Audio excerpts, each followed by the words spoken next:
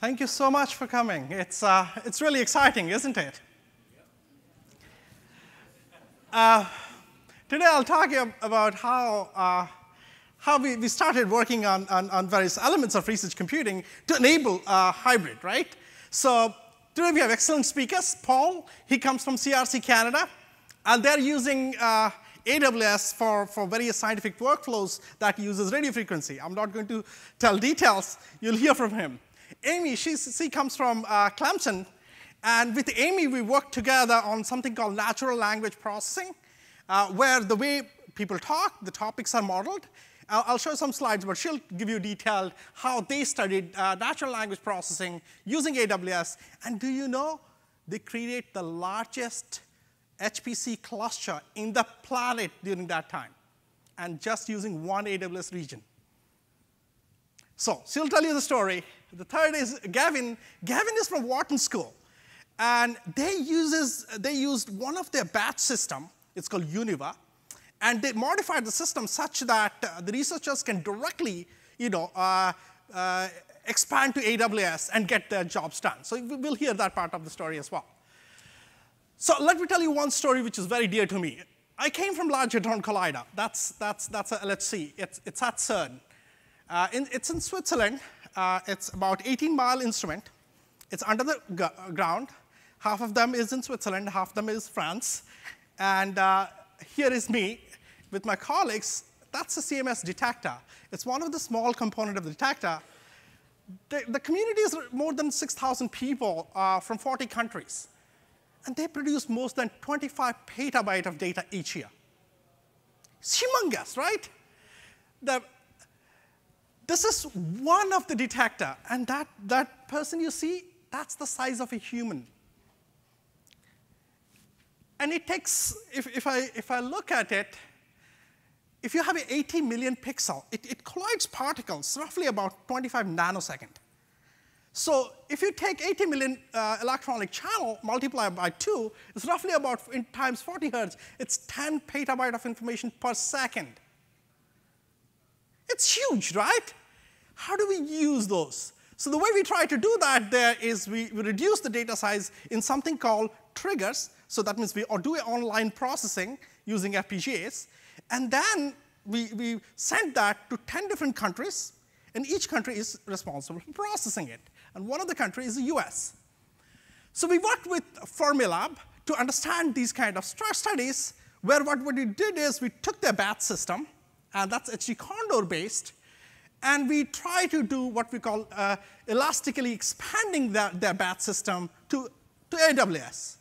So whenever they are trying to do some kind of a Monte Carlo simulation or digitization process, if their system is full, they're using their own system, right? But if there are more data collected and more work need to be done, it automatically expands to AWS and shrinks back.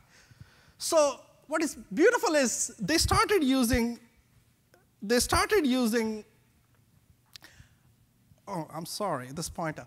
So what is beautiful about that is, as soon as they put things in the scheduler, they created roughly about 60,000 slots.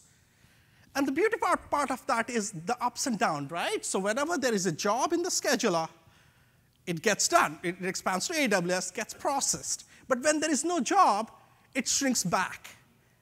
So this way, they can do roughly about 60,000 Spot instances using AWS Spot.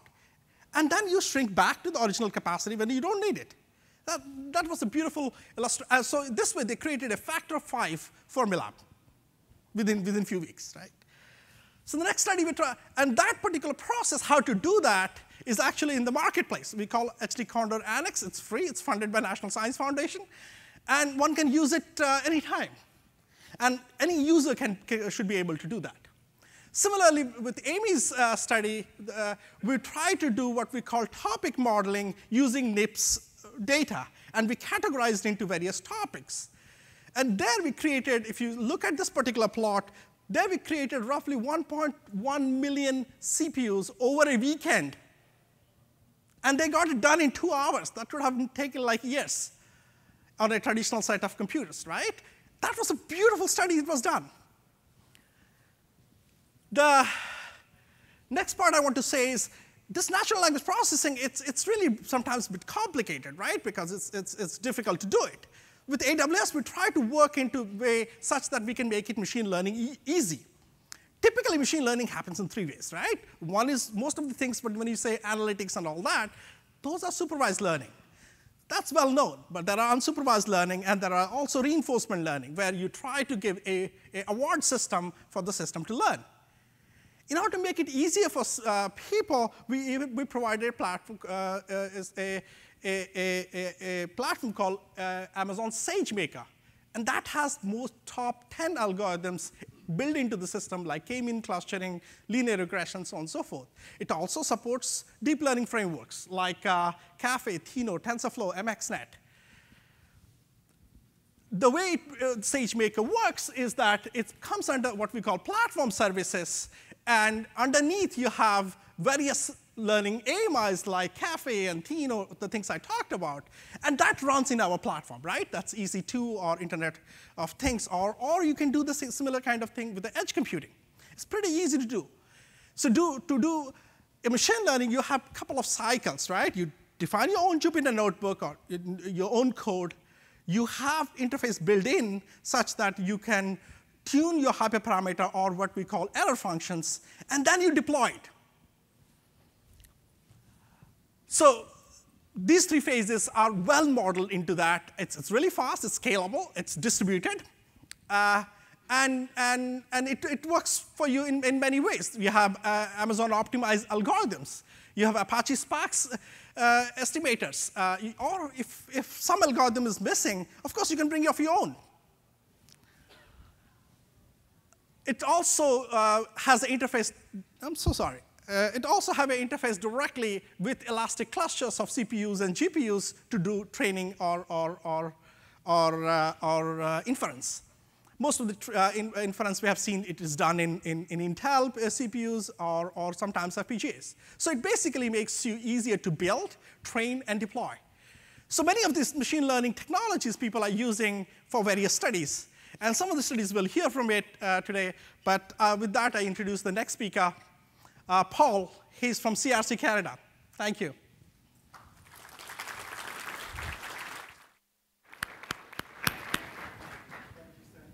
And good morning, everybody. As Sanjay said, I'm from the Communications Research Centre Canada. A little bit about us. We are the federal lab whose mandate is to research tools and techniques for wireless spectrum usage in Canada. And we report to the Canadian Spectrum Regulator. We're very much an applied research center. And the reason we exist is because today, wireless services underpin our modern economy and our modern lifestyle. We totally rely upon our cell phones, our GPS, our Wi-Fi, our emergency services dispatch system, our air traffic control, and on and on and on it goes. The demand is increasing constantly. But spectrum is a finite resource. So how do you manage it better? To answer that question, we arrange our research around 3 what we call grand challenges. So very briefly, the first one is to survey the resources. We built a cloud-based framework to ingest spectrum measurement data, perform analytics, and a visualization function. So we get an idea of what's going on. You can't see spectrum, you can't taste it, you can't feel it. A sister grand challenge is simply making better use of that spectrum. What are the tools, techniques, and rules that we can apply to new radio systems? They will interoperate more efficiently with each other and with legacy systems. And the last one is breaking the frequency barrier to increase the supply. And this grand challenge addresses the notion, and certainly for mobile broadband applications, all the spectrum that's been made available today is below 6 gigahertz. And that's because the propagation characteristics of wireless below, particularly 2 gigahertz, is favorable. And we see that with our cell phones today. We generally get good in-building coverage, ubiquitous coverage. When you go above 6 gigahertz, that's no longer the case. And in the case of the 5G wireless, which is about to come upon us, the amount of spectrum 5G services require mean they have to be above 6 gigahertz simply to get the spectrum they need. How do we make that happen in a reasonable way? And that's what I want to talk a bit about today. Our 3 grand challenges, together we simply call it sustainable spectrum management. So as I mentioned, to manage the environment for high frequency radio propagation, how do we do that? Traditionally, we'd use infill techniques. So where there's no coverage, you add another base station. Where there's no coverage, you add another base station. But with these very short propagation distances, it becomes untenable, economically untenable, not to mention untidy. So in collaboration with the National Research Council of Canada and GGI Solutions of Montreal, we have invented technology we call engineered surfaces. So what you're looking at here is a mylar sheet on which is printed a set of patterns printed in a conductive ink. When you send a wireless signal against this surface, it can be designed to do a number of different things. It can bounce back frequencies of interest. It can filter out frequencies you want filtered. It can focus frequencies. And we're printing on mylar or paper or concrete or glass. So we can have this low-cost, easy-to-deploy surface which you can integrate into the built environment to engineer the surface to get the wireless coverage where you need it. It's a great technology. Let me give you one simple example. Here is an aerial view of the Ottawa City Hall complex. We put in a base station operating at 28 gigahertz. It's well above the 6 gigahertz sweet spot. And we did a coverage analysis, and you can see in the top right, there was no coverage in that courtyard. So we introduced 2 engineered surfaces on small billboards to bounce the signal into that courtyard and provide coverage. And this worked, and we know it did because we set up an experiment and we had a researcher walking around with a prototype backpack, streaming back video in real time in an uninterrupted way as he walked around the environs of City Hall. So this is the kind of thing I'm talking about. So engineered surfaces have great applications, but they are challenging to design. So traditionally, we've been using more antenna types of techniques, those straight line examples you saw earlier. But that's somewhat limiting if you wish to design very novel types of surfaces. Moreover, the traditional design technique is very iterative. So our researchers will use their theory to come up with a potential design. They will simulate it to see if it works. If it doesn't, they'll iterate, they'll try again, and so on.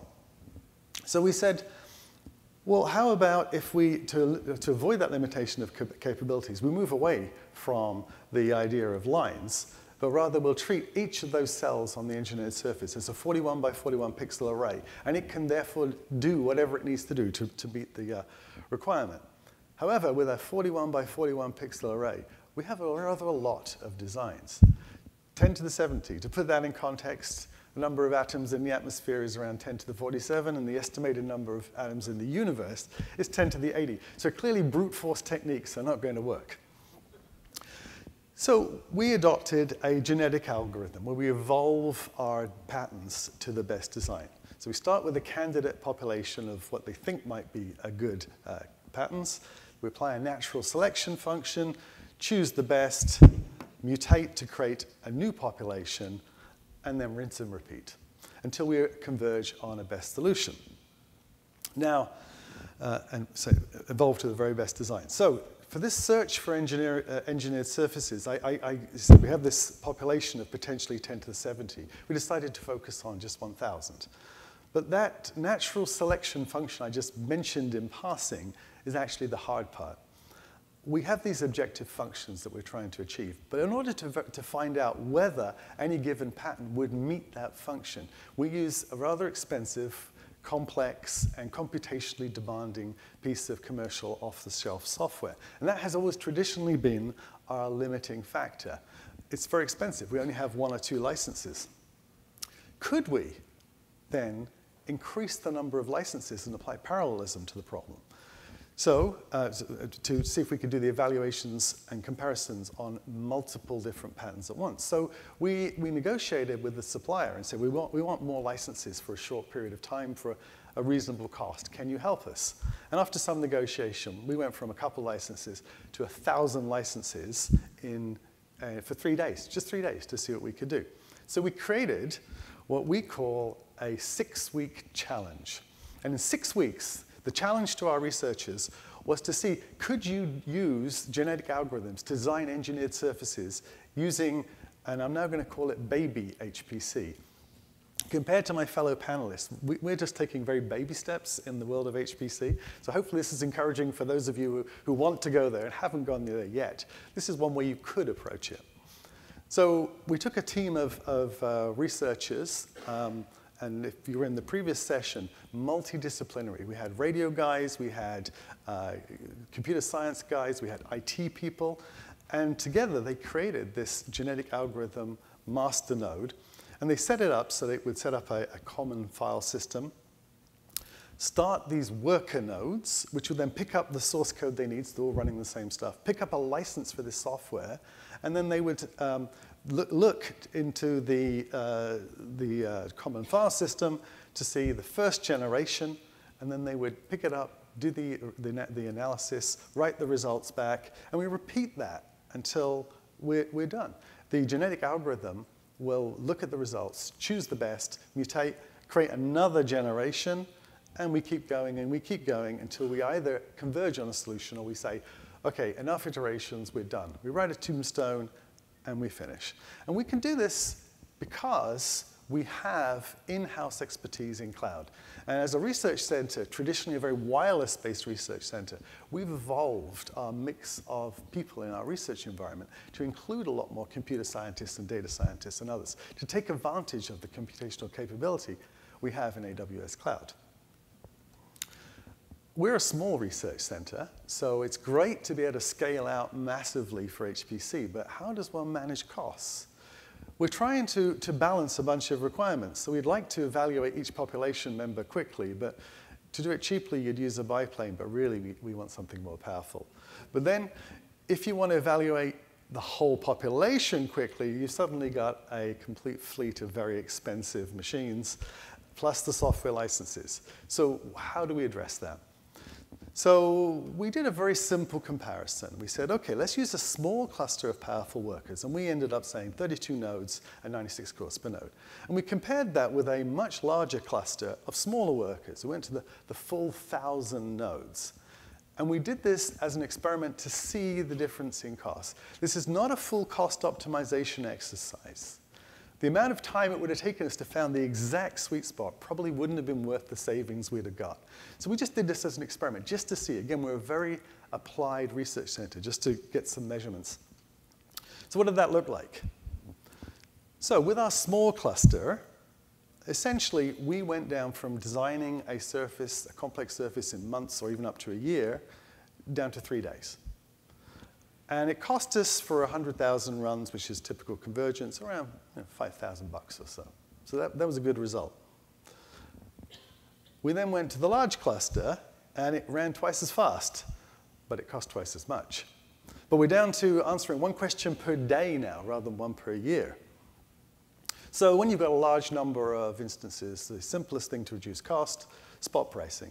So for this particular instance type, the market price is around 20 cents. So we put in a bid price of 20 cents. And sure enough, we've now halved we've kept the half time, or twice as fast, and we've halved our cost. And of course, we can extend that by just reducing the bid price. Although then your software gets more complicated because you have to accommodate the fact that nodes can appear and disappear. Now, all this was done in 6 weeks. I have to emphasize that. We created the team, gave them the challenge, they created the framework, negotiated the licenses, ran it to get results. So we didn't have time to really optimize this. But in the last few days, one of the researchers started to experiment. Well, how could we really optimize the scheduling? And so by extrapolation, he figured out that essentially we could get it down to of the order of 5 questions per day and a cost of $1,000 per question. At that point, researcher time is no longer the limiting factor. Compute is no longer the limiting factor. Researcher time is the limiting factor. The time it takes them to formulate the problems, evaluate and understand the results are the issue. But $1,000 per question, it just broke through the paradigm that we needed. So to conclude, we've been in the cloud as a science-based organization at the CRC for about 2.5 to 3 years. And we have many examples, I have many anecdotes, and I'm happy to talk to you over coffee, how we can demonstrate how we can accelerate the time to science, the time to discovery using AWS Cloud. We've also discovered that it's relatively easy for some types of computing to scale them into the cloud to, again, dramatically reduce the time to discovery. But when I say relatively easy, that's because we have in-house expertise. We've built that in-house expertise to give us the agility we need for science, to keep on the forefront, to keep up with all the other research institutions around the world who are working in a similar field. And what we've also discovered in the field of science, there are very, very few people outside your organization who can actually help you. And it's a conclusion that you have to build your own expertise. We've also discovered that commercial software providers who are using traditional license models will have to re-examine their license models, and some we know are already in the process of doing that. And the two most common questions I get when I'm talking about science in the cloud is security and cost. And the more I think about cost, the more I realize when people ask me, what's the difference in cost between traditional on-premises and cloud? And I realize it's not the right question. You're no longer talking about apples to apples. We can do things in cloud that we simply couldn't have done with traditional methods. In fact, we've migrated all our workloads, and now our new workloads are not only cloud native or cloud first, but they're only cloud possible. We do take some effort to be cost effective, as you saw with the experiment comparing the different cluster sizes. But at the end of the day, cloud may cost you more than more traditional on-premises techniques. But in a science research center, your most expensive resources are your scientists. Any additional costs of cloud you may incur to make them more effective and more efficient really just actually, in the end, makes economic sense. Thank you very much. Wow, hi. Yeah, I'm going to do this. It's great. Yeah, I'm humbled and excited to be here talking to you guys today. And my name is Gavin Burris from Wharton. And I'm here to talk about adventures in research computing in AWS. And so who am I? I'm a computer geek. I'm a systems guy. And I'm an enabler. And I work in the research computing on the team there. And we help with the entire research process, from defining to design to collecting analysis, publication. But for today's purposes, we'll be talking about high-performance computing and cloud computing. So what is high-performance computing? I think we've touched on this a lot. It's taking many servers, many commodity pieces, and making them work as a functional whole, kind of the Beowulf tradition of computing. And this can be used for modeling, simulation, data analysis, and it scales. It scales very large. Maybe it's many iterations of the same code. And there's a gradient support model there, from your laptop to your desktop to your department server to your school server to a national level cyber infrastructure supercomputer. And it can go from command line to cluster.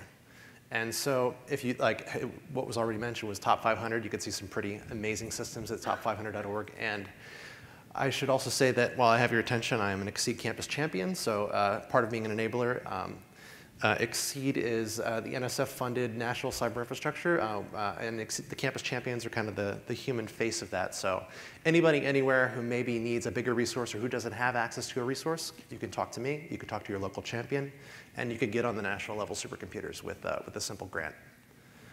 So this is a nice little pie chart of what the domains look like on the service units, the CPU hours on the national systems. Me being in a business school, I fall squarely under the umbrella of social sciences. And that goes into the other category there. And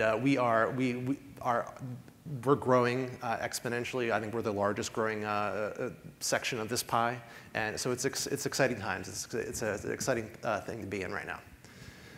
So to try to solve this growing need, we start looking at clouds. And after you look at them for a while, you start seeing things. And here, let me go back for full effect. And milk that for all it's worth. So yeah, so I don't think I need to explain this. What is cloud? It's it's outsourcing, it's renting, it's on demand, it's dynamic, and the great thing that I like is it's programmable and it's burstable. And you get less fail. You don't have to go to your server room at 3 a.m. and find this waiting for you. So less of this and less of these. This system on the left is a chassis of our current system, which I'm looking to upgrade and or just get rid of. And the one on the right is the last generation InfiniBand system that was for climate simulation. I was pretty proud of these. And so you get less of that and more of code and more consoles, which I really like. I like that I have my entire environment defined in a nice and tidy Git repository. It helps me sleep at night. So Amazon EC2, they get bonus points for having lots of high-performance computing things that help with our requirements. VPCs, they've got special compute-optimized instances, they've got I/O optimization, custom AMIs, and you can go see that at /HPC. So this is here to remind me to talk a little bit about more about that code in my Git repository. So I'm a big advocate of configuration management. I use Ansible. I think the important thing is that you use something. And so what I use Ansible for is to set up, I'll do a minimal boot. The system will come online. It'll just be a Linux box.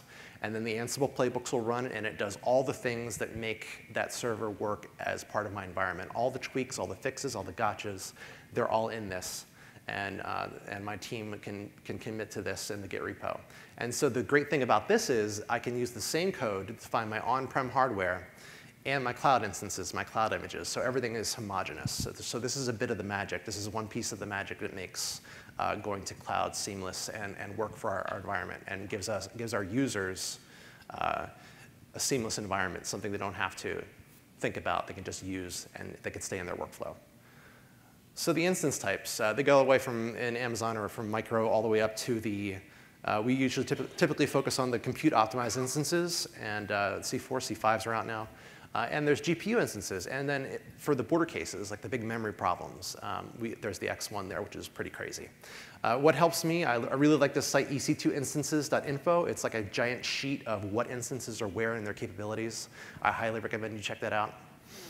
And like I said, for research computing, we typically look at the compute optimized types.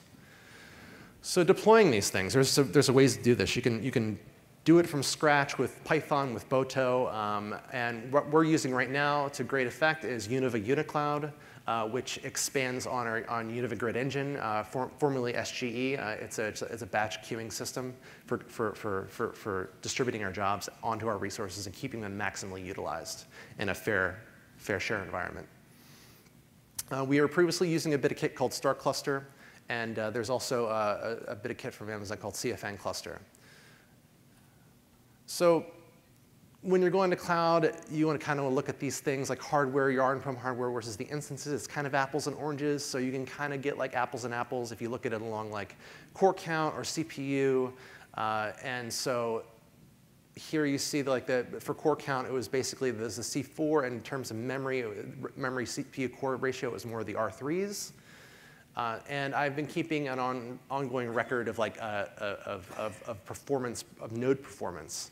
So right there at the top, in the blue, is one node of our current cluster, the high performance computing cluster at Wharton, and that's getting about 366 gigaflops. I run the IBM optimized LinPack, and this is single node performance. It solves dense linear equations, and it kind of exercises the system as a whole, the memory, the CPU, yeah. And then as a point of comparison, the one at the bottom is my laptop. And the red there is the C4, which is probably about the closest I could get at the time when I ran this, comparing cloud to a local on-prem hardware. So the C4s were getting 666 gigaflops consistently when I was testing them, so take that how you will. So the C5s were getting 777, and we like those numbers. So we've got, what have we got here? We have the new C5s, the C5 18X large and the C5 9. So yeah, we're getting better.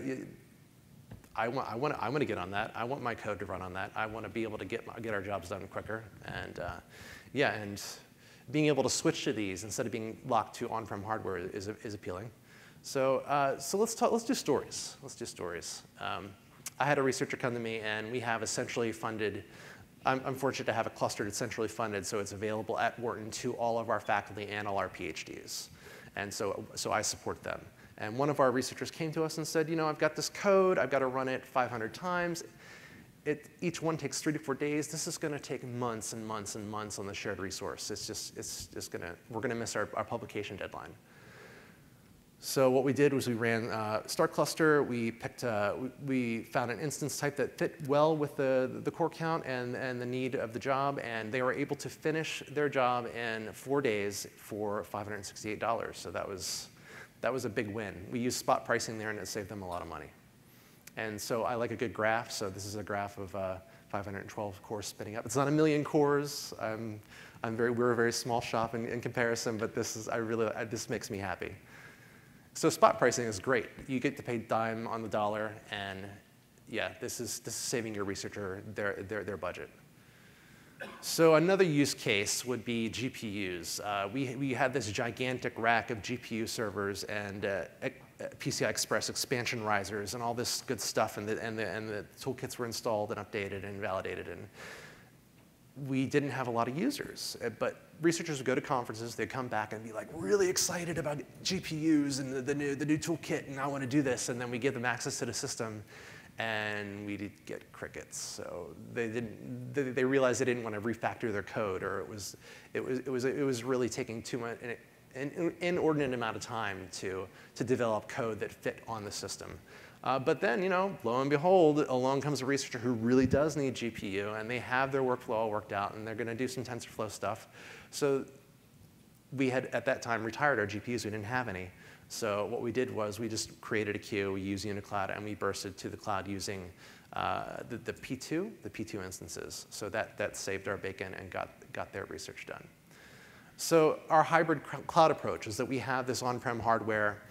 It's a very traditional high-performance computing system, and we want to expand that seamlessly. So we're now using Unicloud, and it allows us to create queues, and we can tag the instances, and we can give them to a researcher. And what's a really exciting thing is that we can actually get the detailed billing, and with a couple pages of Python code, those tags, it's tagged by owner and project and budget, and they get invoiced monthly, and it goes on their budget, and they can use as much as they want, and yeah, so it's all in one account, which greatly reduces the administrative overhead.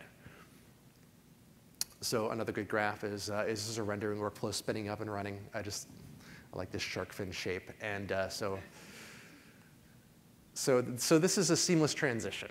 So a few pieces that make this happen are the Ansible, the configuration management that's applied the same on-prem and in cloud, and we have VPC. We have VPN links to our VPC, which makes the VPC network in Amazon just another server room subnet. It's just there. It works. I mean, albeit a little bit higher latency through our internet 2 peering, but it's just another subnet. And so the plumbing that happens there is thanks to our core systems and our Wharton Research Data Services. They got together, they took out some of the bottlenecks, and they optimized our network path for that VPN. So at Wharton, we have a cloud mandate by 2020, so I'm looking really hard at this. So yeah, this is the plumbing, and we have, I won't get into too much nitty-gritty here, but basically it goes from our system through our core routers, through the VPN out to Internet 2, and we took out some of the bottlenecks to optimize that. So cost comparisons. So this is where it gets interesting. It used to be the cloud was too expensive, particularly for highly loaded systems.